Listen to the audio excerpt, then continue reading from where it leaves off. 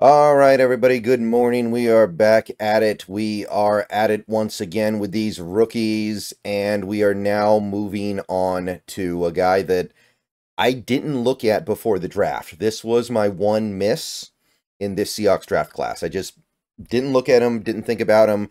I knew he existed, but he wasn't really on my radar. He wasn't on the aggregate big board until very late in the process. And I did interior offensive lineman early. I actually did it before free agency, so he just slipped through my fingers. And it's too bad that that happened. I think that's something that I completely avoided last year, so every now and then stuff happens.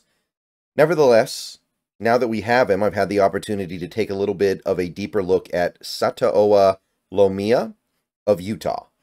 And I got some things to say. I got some things that I got some things to discuss with him. So we're talking about a 6th round pick here, the first of our 3 6th round picks. And this is probably the one that is most likely going to make a non-trivial NFL impact. I think that Laumea could be a capable player in the NFL. I think that the expectation is that he at least becomes a capable backup. So I don't view this the same way I view some 6th round picks. Sometimes we make a 6th round pick and I just look at the player and I go, I can't imagine this guy even making a 53-man roster this year. So Laumea, I'm pretty sure you'd rather have him than somebody like Tremaine Ankrum Jr. So I think he'll at least make the team. I don't know if he'll be a starter year one, but something's going to happen here where he has a relevant role. So the position that I put him at for the purpose of this video is right guard, but realistically, we don't totally know what the plan is. When he was at Utah, he played right guard for the first few years, and then the last 2 years he moved to right tackle. Now, I'm just going to say it right now. I don't want this guy playing right tackle in the NFL. I don't think he did it that well in college. He's a guard. He's meant to play guard. He's meant to play on the inside. So the question becomes, do you want him to be your right guard? Do you want him to be your left guard? Or do you want him to be your center? Some people think he moves to left guard. I haven't heard very much about him maybe moving to center, although I do think that would help mitigate his arm length, which is middling at best, not even really middling for guards. So if Laumea ends up sliding over to the left side or center or the center spot, it wouldn't shock me too much. So to be determined on the position. But he did go to Utah. He's 23 years old. Going to be 23 when the season starts. Measurements were 6'4" 1/4", which is 59th percentile, so he's a little taller than an average guard. 319 pounds, which is heavier than the average guard, which makes sense if he's going to play on the right side. 69th percentile. 32 7/8 inch arms, which is 29th percentile. So even for a guard, it's okay, but it's below average, which is why I do wonder if maybe he'll end up sliding over to center at some point. But for now, I'm going to move forward assuming that he does play guard, because with that arm length, I really don't think he's going to be able to play tackle. Average hands, 9 7/8 inch hands. His testing was not very expansive for starters. 26-inch vert, below average for a guard. 8'8" inch broad is above average for a guard. And his bench press reps were about average, 26. So there's nothing too remarkable about him physically or as an athlete. So those are the measurables. Those are the testing scores. Let's take a look at his performance at Utah over the last 5 years. Now, 2019, there's basically nothing. He played 2 snaps in 1 game, both of them at right guard, both of them run blocking reps. I think it was at the end of a blowout or something. 1 zone, 1 gap. Doesn't really mean anything. So let's just skip through 2019. 2020, that was the COVID year. He played in 5 games. I think he played in all the games that Utah actually played. So he did what he could. 360 snaps, so he got a pretty good run. Allowed 2 quarterback hits and 11 hurries, which is not great for a right guard in only 5 games. Like, that's troublesome. And it committed 1 penalty. 166 run block reps, 194 pass block reps. Almost all of his run block reps were zone. So his experience is with zone blocking schemes, playing in space, playing on the move, blocking to an area rather than to an individual player. that seems to be what Utah was doing primarily. So that's let's keep that in mind as we go forward here. Graded out okay. His overall grade was 59.9, 52.3 pass block, which is, I don't know if it's bad, but it's certainly it's below average. 60 run block is okay. And Utah's offense was a little above average this year, 51st, 30.2 points per game. 2021, his first full year as a collegiate player for Utah. And 13 games, so he played in every game Utah played. 903 snaps, so we got a good look at him. Again, he's playing every snap at right guard. And we definitely saw some needed improvement in some key areas, like his pass protection numbers for his quarterback. Technically, it went up, but he played way more. 15 hurries, 6 hits, 1 sack. That's 22 QB pressures in 903 snaps. So his rate of allowing pressure went way down, even though his number of pressures, of course, went up because he played more. It's still not really good, though. If you're playing right guard, you got to be cleaner than this. And he also had 6 penalties, which is about 1 every 2 games. Not great. Run blocking, 467 snaps. Pass blocking, 436 snaps. So you can see that Utah's a little more run-heavy than the average team, which is what you would expect. This was one of the years they had Tavion Thomas, the really big running back. They had Cam Rising, I think, this year.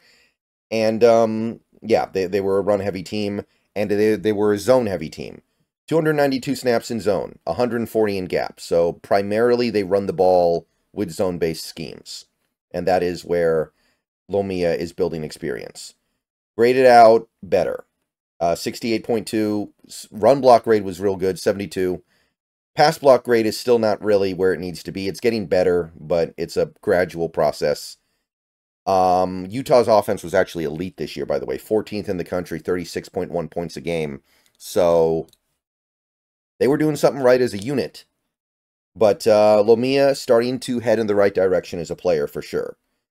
2022 was a year Utah actually played in the Pac-12 title game and also a big bowl game against Ohio State.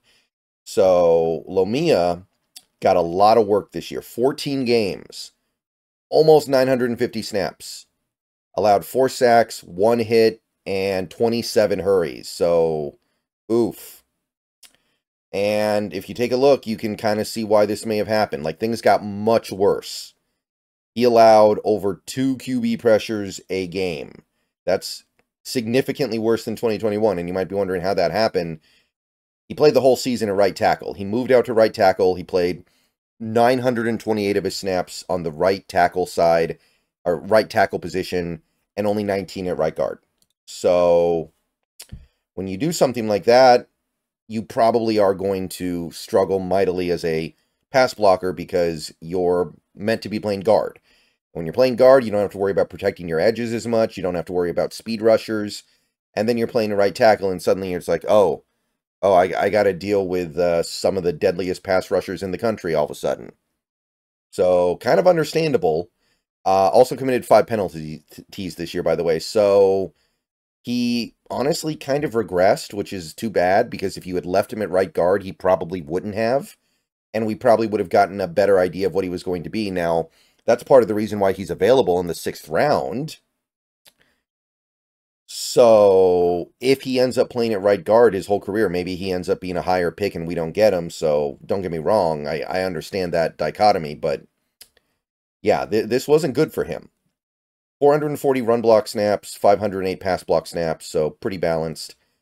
Again, most of his run blocking is zone, 286, 133 in gap.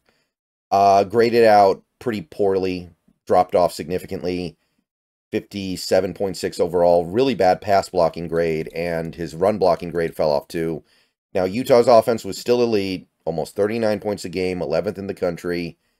So the machine was still working, but Laumea regressed, and it's not hard to draw a correlation here. Like, this is pretty run-of-the-mill stuff. When you ask a player to move positions like this, you get this sometimes. 2023, once again, he plays basically his whole season at right tackle. So they didn't move him back. They kept him out there. And to his credit, he did improve, but he also clearly showed to me that him playing right tackle is not something that I would like to see at the NFL level. 12 games, a little over 800 snaps, 5 QB hits allowed, 24 hurries. So again, he's allowing more than 2 pressures a game. He didn't allow any sacks this year at least, but it's still not good. 4 penalties. You can see that he did play 5 snaps over on the left side, but it doesn't mean anything. The meaningful snaps he played were all on the right side. Mostly even on the run block, pass block share. Utah balanced. Run the ball 415 times, pass blocking 388 times. You can see that the zone block, gap block split is still really favored to the zone side. Utah likes to zone run, and that is the system that Laumea grew up in. He graded out better. Pass blocking is still not good. Run blocking improves a decent amount, gets up to a passable level, and his overall grade's okay, I guess. Little above average. And Utah's offense was not good. They fell off a cliff. 23.2 points per game. Barely in the top 100 in the country. So read into that as you will. But, yeah, we kind of have arrested development here a little bit, I guess you could say. This guy was probably going to be a coveted right guard prospect going into this draft, but hard to be coveted as a right guard when you're playing right tackle for the last 2 years.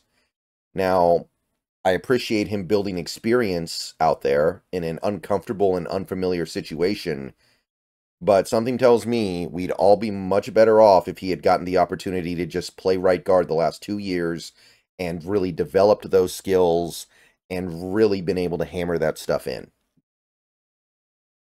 His totals as a player for his career: 45 games played in, over 3,000 snaps, 5 sacks allowed, 14 hits allowed, 77 hurries allowed.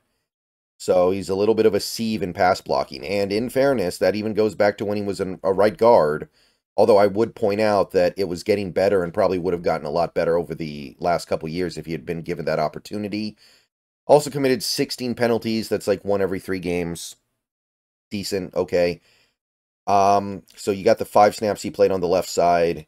You've got almost 1,300 right guard snaps. You've got a little over 1,700 right tackle snaps. So he's got a lot of reps at both spots, I guess. But I would have preferred things go a different way here. And I think he would have too. 1,500 run block snaps, 1,500 pass block snaps, almost even. One of the rare college offenses that is pretty well distributed with their run to pass. And almost 1,000 of his snaps in zone, a little over 400 in gap, and that's Sataoa Laumea by the numbers. That's what I got for Laumea. It's not going to be anything that really impresses people, right? You're not going to look at these numbers and go, oh yeah, this is a guy that I really, really like. This is a guy that I really, really want to be playing for me, but I think context does shed a lot of light into why things went the way they did. All right, more coming soon on Laumea, but that's what I have for him by the numbers. See you guys soon. Go Hawks.